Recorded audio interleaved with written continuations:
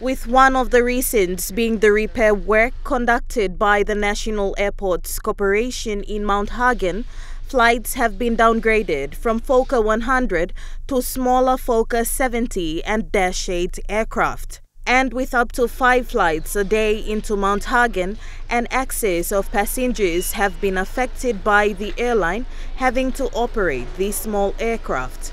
Air Niugini is also working with NAC to reactivate the runway lights at Nadzap and Kavieng, which will enable the airline to resume night operations to both of these critical airports.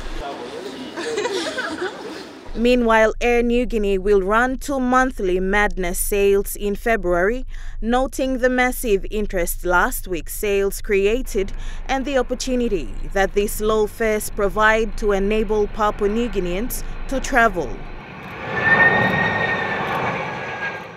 The travel periods for these sales fares will be in the next month or so, when the current operational issues with Mount Hagen and the Dash 8 fleets will have been resolved.